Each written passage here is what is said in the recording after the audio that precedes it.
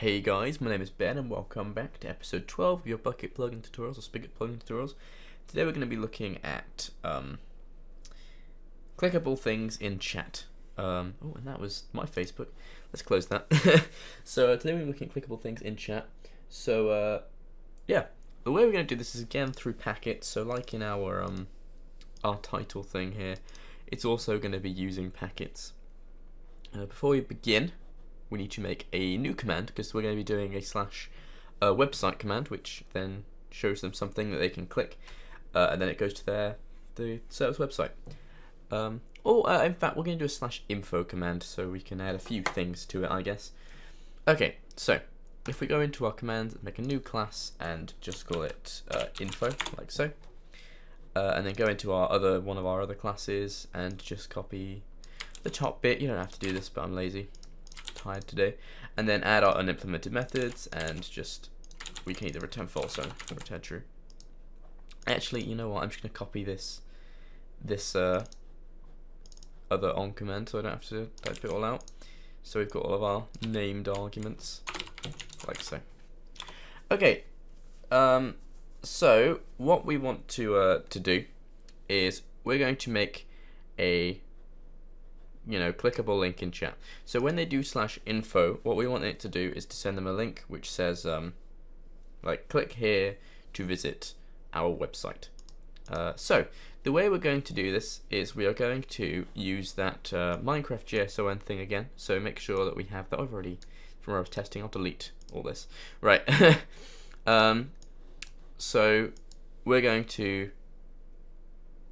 go into our player join class where all this other stuff used to be, and you'll see that we have this packet player title stuff like this.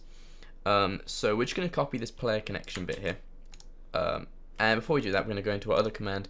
We're going to copy this if to check if the thing is a player, the sender's a player, and then we're going to copy the player connection bit after defining the player. So player equals player sender, like so, and then get the player connection like that. Okay, so the packet we use is called packet playout chat. So if we type packet playout chat like so and import it, and we call this just packet, and this is equal to a new packet playout chat, and it takes the same as before. So the chat serializer dot a, and then in here is where we're going to put our JSON. So if we go to Minecraft JSON and we just remove all this and hit like something or other. Just remove it and hit A, I don't know. Or let's just remove everything apart from %s. So %s. Okay, and hit add text. This time what we're going to do is we're going to type something along the lines of click here to view the server info. I don't know, something like that. And then the click event is going to open a URL. And the URL is going to be HTTP, or if we actually just say, if I go to youtube.com/TheBCBroz, like so, and I copy this, just so we get it exact, and I paste it in here, that's where it's going to take us when we click on it. And if we make a hover event as well, so we show text, oh, why is that so weird? Show text, yeah. Then we can just set the show text to be like click me, like so. Add the text like that. Add text, and now we have this massive thing that we can copy. So if we copy that, go back into Eclipse, paste it in here. Now, a quick way of doing the whole backslash thing. Someone also complained about me not describing backslashes in enough detail. So what the backslash does is if you put it before the quotation mark, it means that this quotation mark is actually part of the string instead of being syntax that the compiler recognizes. So this is our string opener here, but if it sees backslash quotation mark, it's going to ignore the backslash and just see the quotation mark as part of the string.